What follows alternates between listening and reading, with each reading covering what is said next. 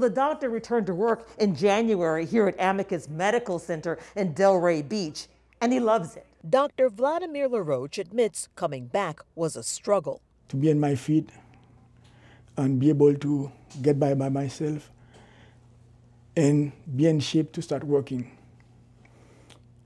It was not easy. We first introduced him back in March of 2020 after he was hospitalized with COVID-19. He spent 87 days on a ventilator, received a blood plasma infusion from someone who recovered from COVID-19, and when he opened his eyes after 3 months, he thought he had only been asleep for 24 hours. When I get up, open my eyes, I thought I was there. I overslept one day. LaRoche says his faith and family helped him get through his journey. His brother Paul LaRoche led the search to find that plasma donor.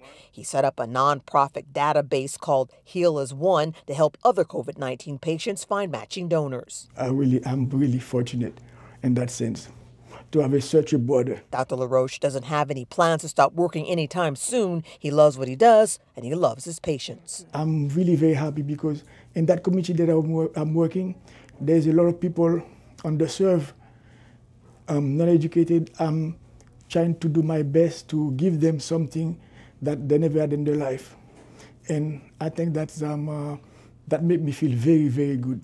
In Delray Beach, Angela Rozier, WPBF 25 News.